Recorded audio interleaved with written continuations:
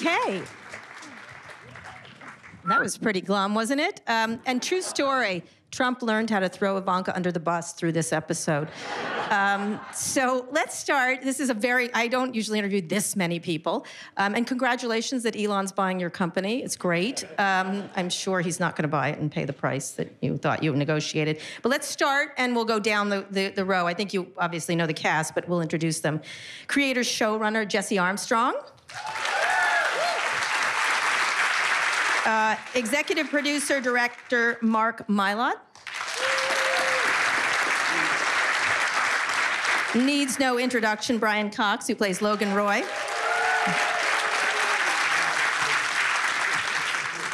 Sarah Snook, who plays Siobhan Shiv Roy. Kieran Calkin, who plays Roman Roy.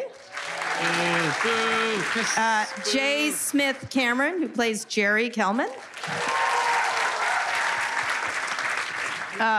Nicholas Braun, who plays Greg, cousin Greg, Gregor Hirsch. Jeremy Strong, who plays Kendall Roy.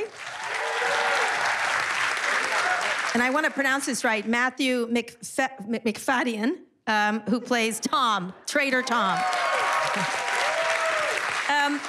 So I'm going to try to get questions for everything. Just so you know, Jeremy and Matthew have to leave early because they have flights. So I think I'll just, I'm sorry? I'd rather leave early as well. Oh, you are? Okay, good to know. Oh, you're all just going to leave.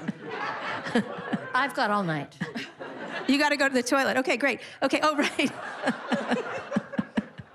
Okay, so let's start. Well, okay, all right, sounds good. Can someone take him? Because he's a little confused. So let's start with Tom the traitor at the end, because you guys have to go. So I think one of the key parts of this that people don't get is what you did to sort of set this in motion, to create the last part of what you did. And I'd love to know what you think about that, of how and why you decided to betray your lovely wife, Shiv.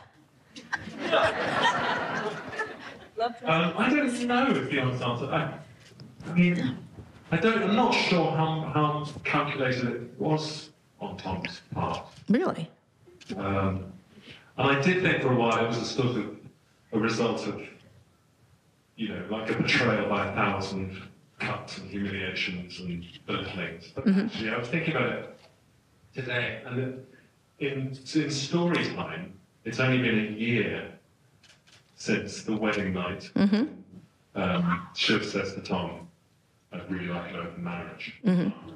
So there's sort of like, maybe it's just a couple of big sledgehammer blows over quite a short time. And he's just thought, I'm making a practical decision. And maybe it comes out of fear. I don't know is the answer. I don't know exactly why. Well, we'll get to Jesse. He can tell us why. But Brian, I want to ask you, when you think about what you did, that you got this information from Tom and you betrayed your children, really, how did you... I didn't. You didn't. Tell me why. Not you, but your character. No, I didn't. He didn't. He didn't. Tell me why. Because they're a pain in the ass, all three of them. Right.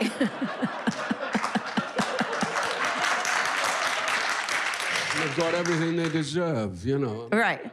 I didn't betray anybody. I just, they're stupid, they're idiots. They behave in a very stupid, idiotic way, and they had what's coming to them. The long and the short of it, and that's it.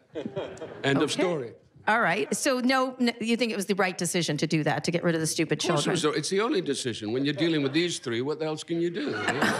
Okay. All right, stupid children. Why don't we start with you, Shiv? I mean, because, and I'll end with Kieran, because you were with him for a while, and then at the last minute, but turned with your siblings. So what do you each think of that? Actually, let's start with Jeremy.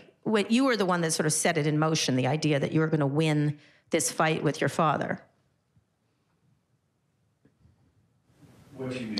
I mean, what do you think you're stupid? Was it stupid? When you were doing it, I thought this is precisely what he would do in terms of trying to beat him and win control of this company. I actually don't think that the character is in a particularly willful place at that point. I think ending up on the ground in the dirt in that parking lot, sort of blown to a million pieces, I think that it is something that he says to these guys about kind of just wanting to be near them. So yeah, pass me the shotgun, but I don't think that's said with the same voltage and intention as it might have been said in the first season. Right. If that makes sense. I don't feel that I'm the prime mover of this thing. It feels like I'm yeah. In the car, though, you were all very excited, especially you had a very, this is going to be it. We've got it. And you call Tom and everything. Talk a little bit about your motivation, because you have been pushed aside several times during this last season. Yeah. I think Shiv, in this moment is very... she's quite good at compartmentalizing things. And I think, certainly during the parking lot scene... Which was amazing. Yeah, and she's able to at least run 2 tracks during that of, it's all very nice to be crying, brother, but we've got a company to save, still, is boiling on the other side. And so I think in a lot of ways, Shiv is being the driver of that sort of attack in a way. And certainly feels that there is there's the collaboration obviously in the van and about how we're going to do it. But I think, throughout the entire season, she's been building this energy to face Dad. And in the final showdown, I guess, has that energy behind from her brothers coming in with her and the being united for the first time ever really against Dad. And why do you imagine your character did that? Because you had the most advantage, or most to lose, I guess. Yeah, that was tough to wrap my head around, actually, because I think he has no idea if he's making the right call in that moment. I think that moment in the car when he says, yeah, fuck it, and I think there's panic, because it's like trying to think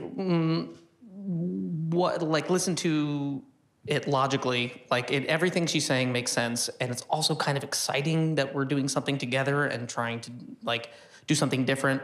Dad might be leaving me out of this. It does seem like that's what's happening, so I'm supposed to do that. Also, it seems like something Dad would do, and maybe I should do that. I don't think there was ever a confident, real moment where Rowan said, "This is what." He just goes with it because he feels safe with them, and this feels right. And hadn't done that at all before the whole time. Right. I mean, there was the coup in the first season. Right.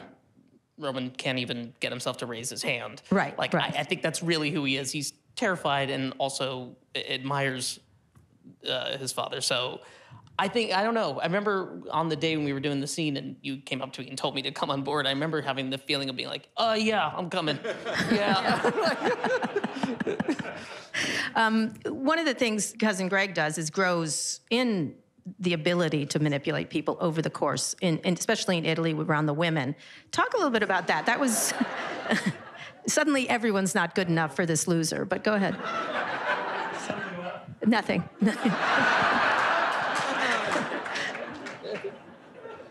Talk about his... I wanted for the character from day one. It's going to get better with women. Yeah.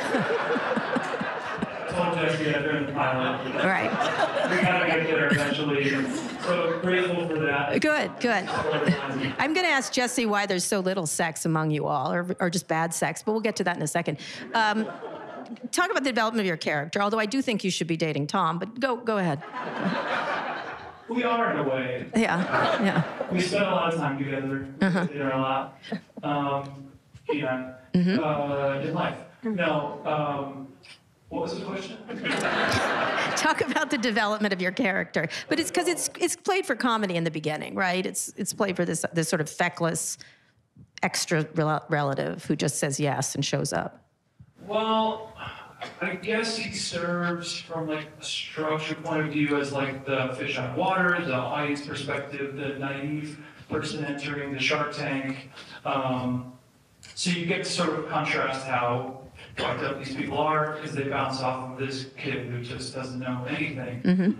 And so, I think what I think we've wanted for him is to slowly grow maturity, but also lose some of that naivete. And he's very fear-based, or maybe I played him that way, but But I think it's been nice to chip away at that over the course of the show. And I think in the finale, what Tom offers him, which he doesn't even really fucking know what that is. Right. But he's like, dark side, like Satan, devil stuff, like get rid of my soul, like with you. And, you know, I think he fucking signs up. And what I think's great about that, and what I think like brings a lot of relief to Greg is like, I don't have to be that scared anymore. Like I get to kind of go for it now. No matter what, you know, he probably tells me like an hour after the finale ends, like what we're actually doing. Yeah, cool. And you'd be like... Anyway, those are some thoughts. Okay. So speaking of weird relationships... Yours. Yeah. Can you talk about that? Because two of the best scenes, I thought, were between you and Shiv, which was the most uncomfortable sexual harassment scene I've ever seen, and you and Ronan about your relationships. So talk a little bit about your character, because you're always on the side of, ultimately, Logan Roy. Well, I'm always trying to land on the safe side, which kind of shifts around in the story. And I think that Jerry feels like he's the safest, soundest bet. But I feel like, I don't know if Jesse agrees with me about this, but I feel like Roman has worked his way under her skin anyway, like despite all her instincts. Like she feels quite a lot of affection for him. But then the thing she was so worried about at the beginning, God damn it if it doesn't come true in the final hour and screw everything up for me, or so it seems, you know. And then what else? Oh, when between you and Shiv, this relationship, which I thought was a fascinating. That was interesting because something about the way, the order, and we were lucky about the way we shot it because Didn't feel like it at the time, but it was. Right. Well, I mean, Jerry is sort of unflappable, but that was the very flapped moment for Jerry, you know, that to have that happen in the room, I don't really know what's going on. I figure it out 2 seconds later when he sends the picture meant for me and it goes to Logan. Right. And I think that my head is spinning and my heart is beating and my blood pressure's gone up, and then right away I see what Shiv is trying to do, and all I want to do is get to the ladies' room and burst into tears, which I've never done in front of any of them ever. Not even sure I could do it, but it's like, let me just walk with great assurance down the hall and get in the stall and put myself together. And then she stops me at that very vulnerable moment, and it was kind of nice because we had talked about a way to block it, where we might perch on these seats and have this. But I remember I just kept awkwardly angling my body away from the seats. Like, no, I'm not really stopping. I'm just gonna walk down towards that ladies' room. And she kept kind of cleverly boxing me in. It was nicely awkward and nerve-wracking. Because she thought she got you trapped in that regard. Yeah, but But physically, we weren't, I guess in the way that in my head I wanted to block it or have the scene go out. Physically, I would have been able to trap her more, but I wasn't able to physically, and I think that That's was right, really baby. that you did that on purpose, probably, Mark. Yeah, very much so. But we also had, you know, a very short amount of time to shoot the scene. I think we only had 40 minutes from an entire day, and then the last 35, 40 minutes was like, quick, can you shoot this scene? It's a really long scene and a really important scene. Quick, quick, quick, can you get it done? Which definitely added to the energy of, though these women are both in spaces unflappable, in this particular space, these two actors feel very flapped and uncomfortable. And so that, you know, I like it when those external environmental pressures can be put on to, hopefully you have the confidence of the actor to turn to them rather than get overwhelmed by them. But I think. So you're also the perpetual number two. I've met you a million times in people I cover, and they're always like you. You know, they never get to the top. A lot of the time I was thinking Sheryl Sandberg for a minute. never say never. Okay, all right, okay. Well, we'll get to that. I believe we are picked up for season 4. So yeah. I just don't Okay. know. Well, apparently you're not going to tell me anything about it, but I'd like you to all to tell me what's happening. But Mark, talk about this episode, why it was important, and to the switching of the sail to this Elon Musk type character. I think the stakes are, well, first of all, I think I like to speak for Jesse at every opportunity. But first of all, it's obviously a reflection of real life to a certain extent, though not directly. And in this case, I think we needed a place for Logan to go, really, an existential threat to the company and to all those characters. I think, Jesse would explain it better than me in the writing. For me, actually, what it represented was the ultimate division between the family. I tend to be obsessed with the family dynamics. That's kind of my contribution, I think, because despite myself, I find myself really incredibly attached to them, which is why I wanted to get involved in the first place. It was that these are the most despicable people, and yet I'm absolutely fascinated by them, the ultimate dysfunctional family. And so I feel protective towards them, oddly, and that's kind of my style of directing, is really to look out for every opportunity to protect the characters. And in this case, there was nowhere for them to hide. And so ultimately the fact that... In the baking sun, the heat. Exactly, in the literal sense of the Mediterranean sun, as with the end of season 2. And I couldn't protect the siblings. There was no way. They were being absolutely mauled by Logan. And actually, I do agree with Brian. I don't blame his character. It was the perfectly right thing for it to do. So in that case, it's almost a perfect dramatic premise to me. So yeah, as a director, to be put into that situation where I can't protect my kids in some level, it's a beautiful place to be, but a heartbreaking place also. Right. So Jesse, where does it go from here? Because, not the Murdochs, but they sold to Disney and then get to keep it. Not the Murdochs, maybe the people from Paramount who had a dysfunctional family. There's all kinds of business families like this. Where do they go from here now that they don't have power, or they have money but no power? Well, yeah. I mean, it feels like a tempting piece of bait to go into season 4, which I shouldn't do. Yes, why not? I shouldn't. No, a little bit. No, but I mean, I think Elon's not buying Twitter. But go ahead. Maybe this guy is he won't. or isn't he, or is he or isn't he? You don't think he definitely won't now? I don't know. I do know, but I'm not telling you. I don't think he can. Yeah, you don't think he can? Yes, but we're not talking about Elon Musk. Let's talk about your character on the thing. The Musk thing is fascinating because we're not talking about Elon Musk. We're talking about Donald Trump. Let's talk about any of them. But go ahead. But this character is that guy. Elon is very liberating for the writing room, because that stuff had started when we were finishing up the season 4 writing room. And every day the FT and Wall Street Journal give away these great dynamics and storylines if you're willing to read about them, and Elon just made us feel like, well, anything can happen in this next one. And I won't talk about the business dynamics because they are a big engine of the show, and it'll be a shame to spoil it. But talk to me about why selling to an internet company. This is what's happening in the larger sense, is these internet companies are buying up, whether it's Jeff Bezos at Washington Post or Lorraine Powell Jobs at Atlantic. And people maybe like yourself thought that it would happen a little bit more, right? That Netflix would swallow Disney, and maybe it'll be the other way around now. But they're buying Roku, but go ahead.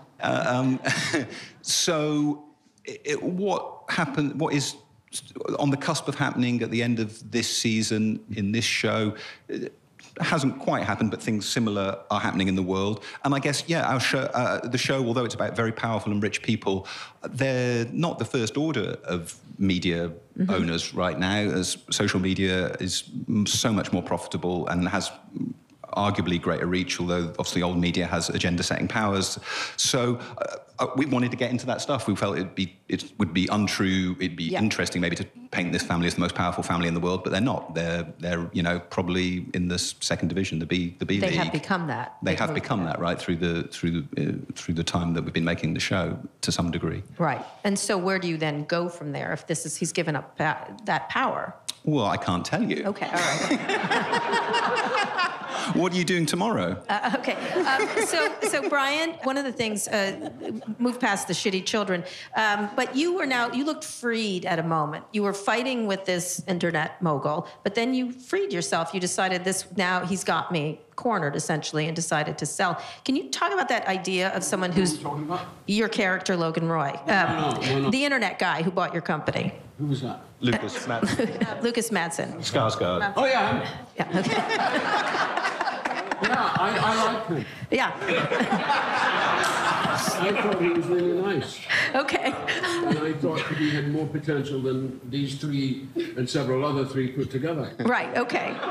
Really, I thought that there was a possibility, because it seemed to me somebody who really knew what they were talking about. Was very honest, wasn't devious. I mean, he was devious, but like we're all devious. And I really I look forward to the fact that I'm going to be possibly in partnership with him. And I think he'll do the company a lot of good. right, and so Like these people who will destroy them. He will not destroy them. you actually look hurt right now, just so you know. Yeah. So it helps that he's Swedish. Really? Why? Because Swedish people are very nice. Okay. Are less nice. Okay. Not all American people, but Right. American people. So I actually think that I feel very confident that he'll do a great job, and I think we'll have a very harmonious relationship. I think we'll go on for bigger and better things. Okay. So, Going to Norway or Sweden or wherever it is he lives. yeah. Yeah. Considerable. Okay, so the son you always wanted, essentially. The son Logan Roy always wanted. Well, I don't know about that. Right, okay. I mean, I really, you get dealt a hand, you just have to deal with the hand. you've got. Right. Very little you can do about it. No. Yes, I did. I'm going to ask Sarah. Do with what they are. All right, but all right. Totally Logan's thing, right? But I want to ask because I want to ask. Logan, look at the mother, for fuck's sake. This stuck-up English bitch.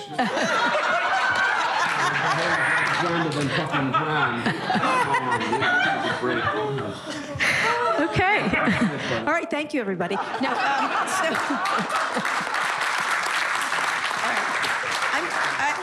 I'm going to get to the stuck-up English bitch in a second, but talk a little bit about that scene. I'd love you and Jeremy to talk about that scene. Was devastating between you and him, talking about your background and to suck it up, and you left him at that dinner table. How did you want to play that? Well, I just went to get dinner. Right, okay. You know, I wanted to have a nice dinner with my son, and Yeah. perhaps we could iron out a few problems, but he's so paranoid that he immediately starts doing things with the dinner plate. And I think, what the fuck is he doing with the dinner plate? Right. And why is he doing that? Where is it? Oh, that's for him. And I'm going, well, what the fuck does that mean? Right. It's for him. So I think to myself, oh, I see what he thinks. He wants me to think this food is poisoned. So, he wants me, okay, so, well, I'll get my grandson to test the food to see if it is poisoned. Yeah. I know perfectly well that the food isn't poisoned. But it's a very interesting kind of dynamic that goes through the scene. Right. And it's, down to these guys because they've written it rather well. Right. And Jeremy, why don't you talk about that scene? Because it was painful to watch as you did that, as you thought he was trying to poison your son or you were trying to poison him. Well, I mean, I love that scene. And what, I think all of us often feel when we open these scripts that we're reading like the best material we might ever get to work on. And that scene was certainly one of them. And yeah.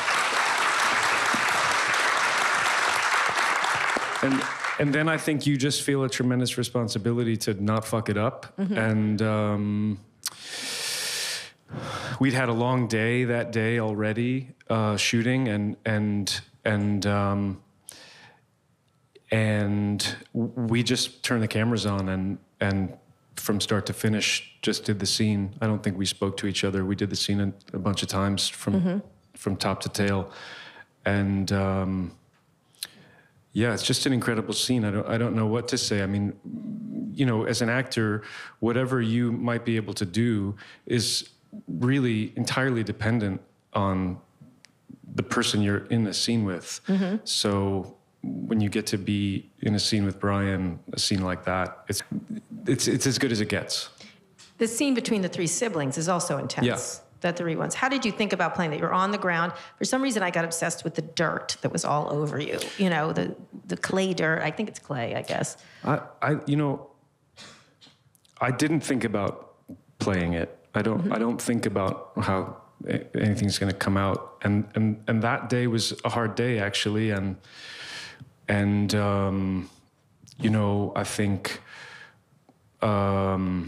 we all came at it different ways, and sometimes scenes don't catch fire the way you imagine they will. And I think it was like after 10 or 12 takes or something of doing the scene in a completely different way, I sort of just gave up because I wasn't serving the scene and it wasn't happening, and sat on the ground. And so that was just an accident. That was just a mistake. And then things sort of coalesced, I felt, with all of us. But that's interesting because I've never actually talked to you about it. It's interesting to hear that because I thought it was one of the hardest days of work. Actually, that was the toughest in the entire series for me. And I want to tell a little story that I told about you because we were all having a really hard day, and I think it's interesting because I thought maybe you felt a little bit more comfortable with that scene or something. I thought maybe because to me I was having a really hard time. I started losing the sense of it. I didn't know what was going on. At one point, I just wanted to just bail. I remember thinking there's gonna be, I've never done this, but maybe I can just go home. Like, I'm just gonna go. Serious. Like on a plane? Like on a plane? No, I'll show up again tomorrow when we're at a different location. Yeah. So we're like, basically, I'm trying to figure out how to be done with the scene. Maybe they can write me out of it. Right. Even though we've already shot like 4 hours. Why is that? Because it's really hard to explain, but it just wasn't. Sometimes you have a really hard elements against us as well. Yeah, it was hot. It was like, I mean, I'm Celsius, so 100 Fahrenheit, like 35, 37 degrees Celsius, like the sun, no clouds, just sun, and then the white dirt was also reflective, so sun up. Really hot, just dusty, windy. Everything that looks magical on screen is like an element that an actor has to then work against, like rocks, incline. None of it is useful for happiness, which is a good thing for Jeremy in the scene because it's all against comfort. But then, like, I don't know, it was sometimes there's like a really hard day of work, but you at the end of it feel like, okay, I think we got something or whatever. This, I didn't have a sense of it at all, and you really look forward to that. And sometimes when I'm lost, I go, you just look at the other person, we're finding it, but I couldn't quite get that sense. She gets a pebble in her eyeball, and we lose like an hour of shooting because they can't see out of this eye. Yeah, I was half the scene, and I've searched through the takes because like there are a few takes where I had to be like this. I was like, I can't. I've given up. I'm sorry. Yeah. I'm like hiding, trying to be there for Jeremy, but like ducking my hat so that you can't see my eye because I can't see out of it. They're like putting drops in your eye, and then still like we're doing the next take, and she's just doing this to me, and tears are streaking down, and I'm like, and I'm looking at her going like, I know, this isn't happening, it's not working, And then I did leave. I hid behind like a tree, and I realized no one knows I'm here, and I started hearing that they were looking for me, and I was like, I'm just gonna stay here. There was like a pool under a tree, and I was like, they can't see me. They were right there, and they couldn't see me. And then eventually, after about 40 minutes, I thought I'll make an appearance, and I start going back towards set. And PA Joe comes up to me and says, Sarah really wants to see you. So I brought into the holding area. Sarah's lying down holding an ice pack on her eyeball, and she goes, hey, I just wanted to check on you, see if you're all right. Like, just an amazing person to work with that she's dying, can't see, she might go blind, and she's concerned about me because I disappeared for a while. Well, maybe really that awkwardness works. Sorry, go ahead. Yeah, you're a very lovely person. Just to say, after that scene, Jesse, there was a passage from The Wasteland that had to do with a handful of dust, and it was really sort of amazing to read that after we had done the scene. Oh, go on. What is it?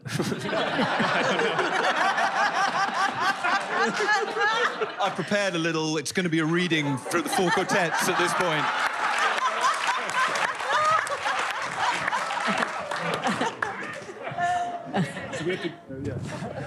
Okay.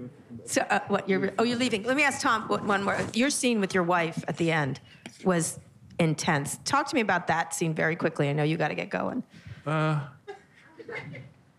Faster. Which one? Hang on.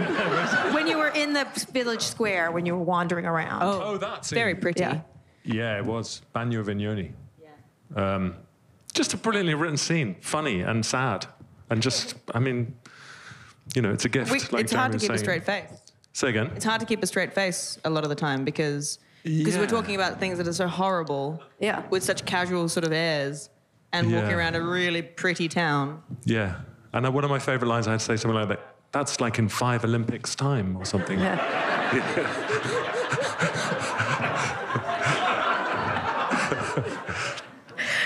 Does Tom become more attractive now because of doing this? Being more attractive? Yes. I can't get any more attractive as Tom went on. All right. On that note, these guys have to go.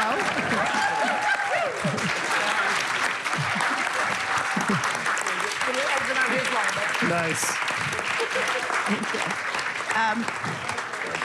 So, Nicholas, since you're on the end, we're going to pick you off next. Okay. Where does your character go from here? You don't have to reveal anything, but what do you think is developed? He's now sort of tasted Satan, I guess, or whatever, however you put it.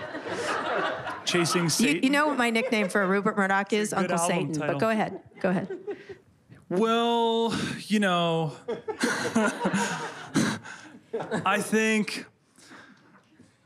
I mean, you really don't know. I know some stuff, but in a, let's go like kind of philosophical. Okay. I think he needs a home. Doesn't need to be between 3 or 4 homes. He needs to be chosen and selected, and he has been officially by Tom and thus Logan. And so I believe, well, I don't know how much, I'm pretty good at walking the line here, but I would say that there, like I said, there's relief. And then I think he feels like he has to be good a lot of the time, and he has to be liked, and he has to mirror people and be the kind of shapeshifter that'll keep him in the room.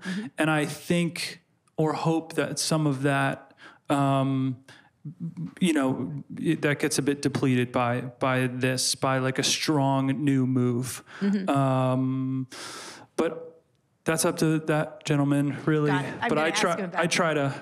When Tom upended your desk, that was a fantastic scene. When he like threw it apart, what was like doing that scene? I wish he was here to talk about that. It was fantastic. You know, when we read it in the table read, it was like, oh my God, we get to do this. Oh my God. And then, so they set up the room, and it's basically all breakable and resettable. Right.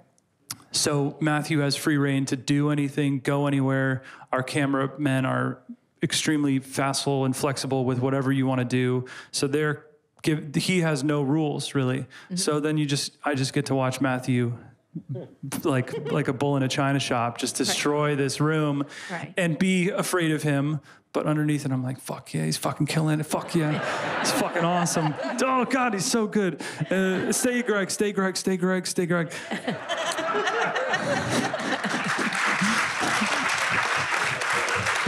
It's nice to hear about your process. You know, there's places in New York you can do this. There's like where you can destroy things. Yeah, I've heard about that. But no, it was really wonderful. I think he's excellent. I'm so grateful to get to work with him constantly. So, do you remain allies? You are his number 2 or what? How do you look at that? In the show? In the show. I don't know about life. I don't actually care. Is he number 1 then? Or? Well, he might be now. Yeah. He's number 1 still. Yeah. So I'm Tom's number 2 because Tom's number 1 is him. Right. Yeah. Shiv is lower, I guess now. She's 2.5. 2.5. Okay, Jerry, where are you in this? You were sitting in that living room, which I think was a shock to all the kids. You just went along with it. Well, I mean, I think she's terrified where she's going to land. And is hearing these rumors, and they're all, comparing notes. And then she gets the tap from Carrie. And she's like, I think she's just like, thank God, I have shelter here. And she's understandably really furious and betrayed and maybe a bit heartbroken over Pee-wee the love of her life, yeah. So I think that and I remember it was so hot out there in Tuscany and out there in the wedding that when we got to shoot that scene inside the villa, it was cool, and you had that horrible feeling of the sweat on the back of your neck drying and chilling you, and everyone was wearing these metallic jewel tone. It felt like being in a gallery of Medici portraits. Like everybody had this Mannerist portrait look, and it was kind of scary and awesome. But I just remember feeling very safer in there, you know? With the powerful people. With the powerful people. Right. And when you walked in to do that, what did you want to get through when you walked in and were shocked to see her, and the whole thing was all a setup, essentially? That's one too, but different from the parking lot scene where I felt like it must be happening. It was the first time in the show I felt like, I don't know what to do with my body. What do I do with my hands? Right. But I thought maybe that's good. Yeah. And I felt so unsure of myself, and then had to just sort of give over to I don't know, I guess that's what it is. Did you try to leave again? Didn't try to leave, no, because I still got the sense that we were definitely doing what we were supposed to. I just felt very uncomfortable in the right way, I guess. Right. And it was much more claustrophobic. Yeah. Mark, talk about this idea, because one of the things when you're around a lot of rich people, and I cover a lot of very wealthy people, their worlds become smaller and smaller and smaller as they get richer, and they get more and more warped, I think, because they get more comfortable, they're wrapped in cashmere, but it's suffocating often, and their homes all look like a version of the Four Seasons, essentially. How do you think about that? Because one of the things is they're suffocated, and then there it's open, and then they're in that other suffocating room again.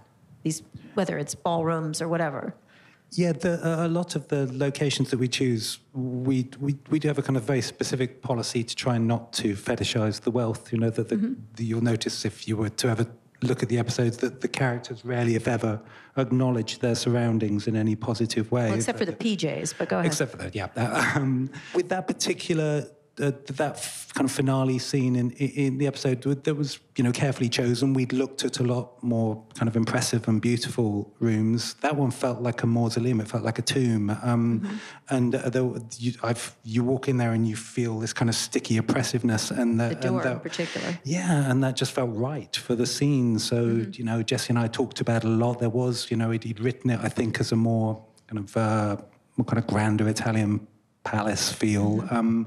But we were both sold on it, really, because of that very oppressive feel. It felt like a space where Logan would be, that would be his choice. It was efficiency and power, and totally emotionally dead.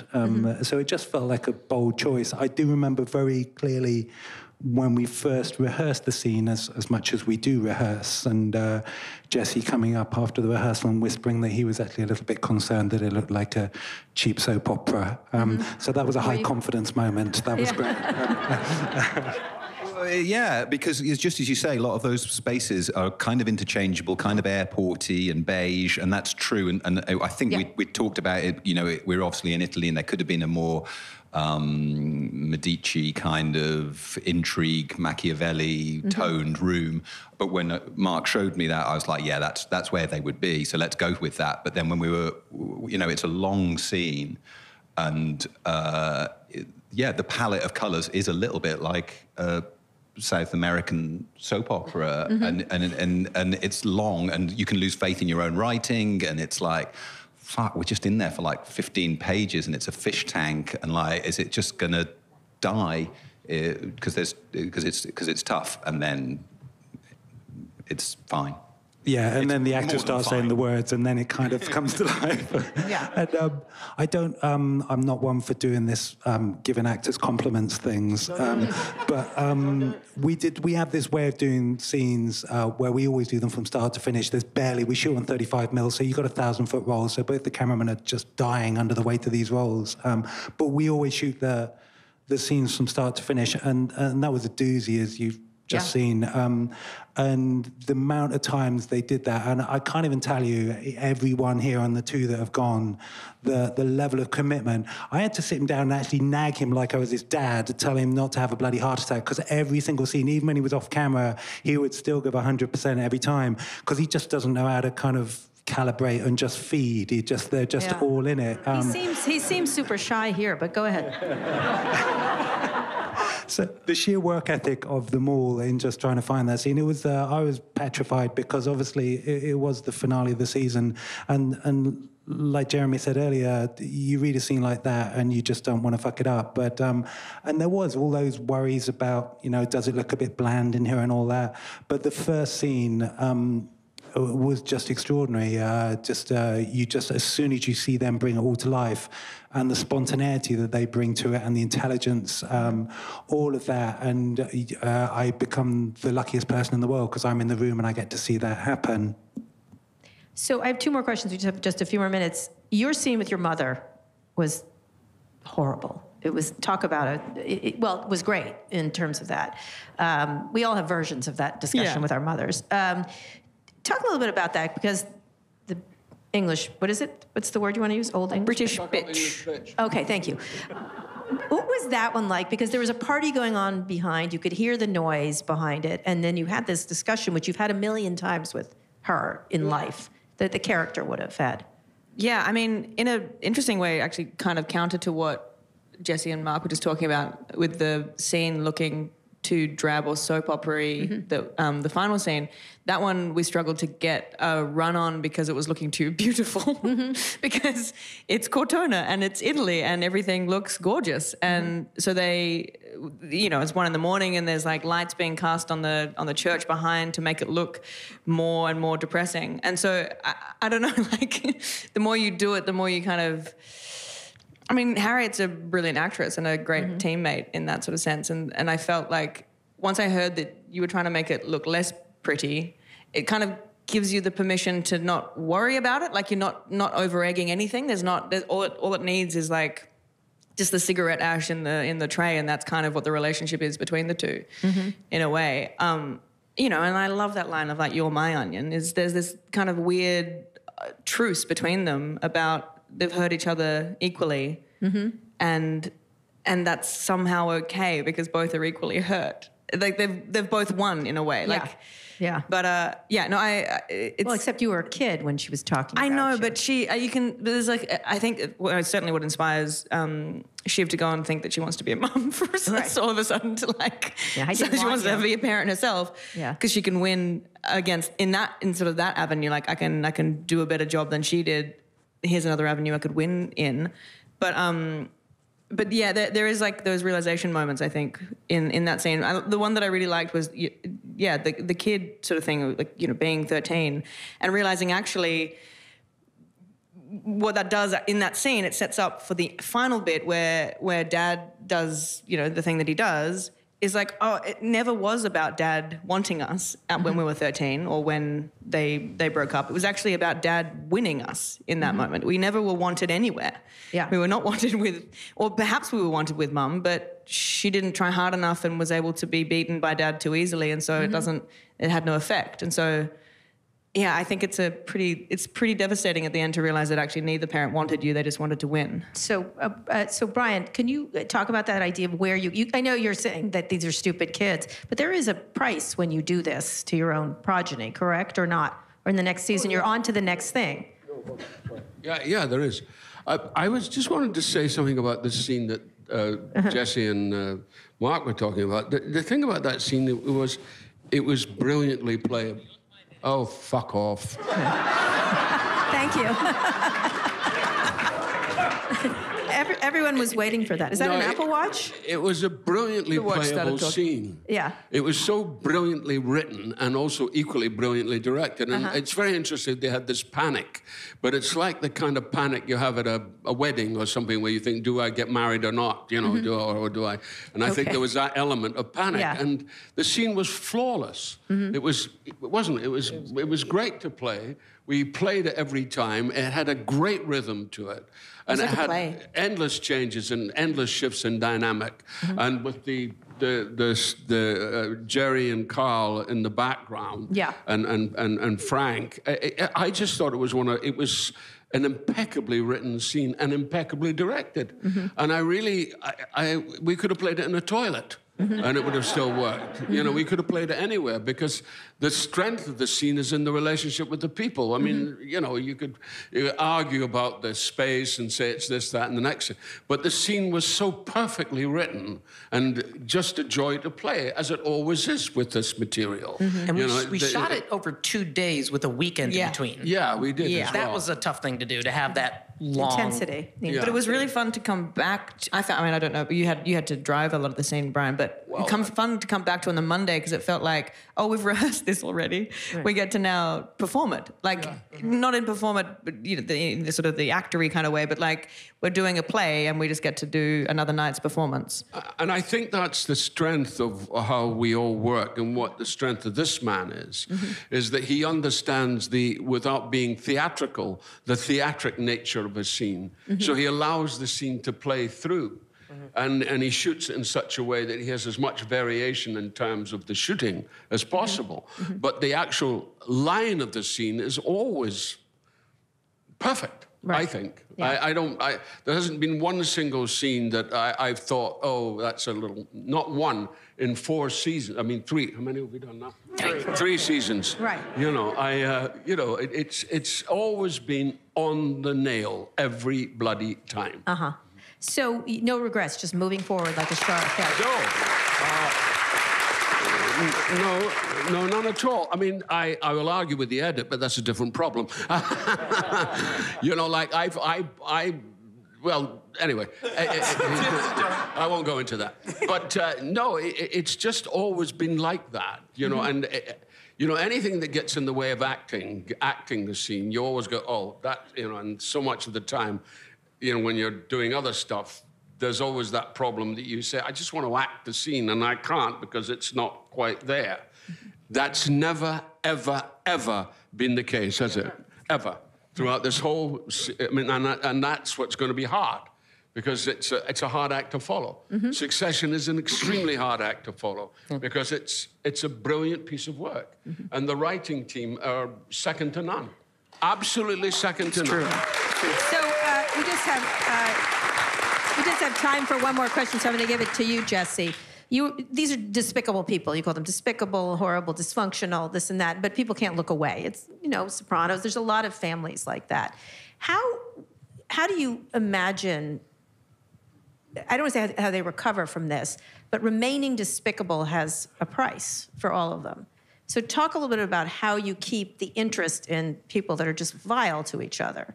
Yeah, I mean, they do bad things in the world. They do bad things to each other, but they're not outside the bounds of morality, of like things you would know about in your extended family, right? They don't. The things that they put into the world are poisonous, but the poison that they have between them is not of a different order from most humans. It's pretty imaginable in the writing room. And I'll pass on the nice words about the team, and it's a big team, and we talk a lot about families, and the stuff of this family is not alien to families. It's the very stuff of families, right? Right. So we find they're fascinating, and it's not like they're plumbing some devilish depths of depravity that have never been known to humanity. They're pretty normal. It's their level of power and influence that is abnormal. Right. So are we going to depravity next? We're not. Well, no, I'm not going to say.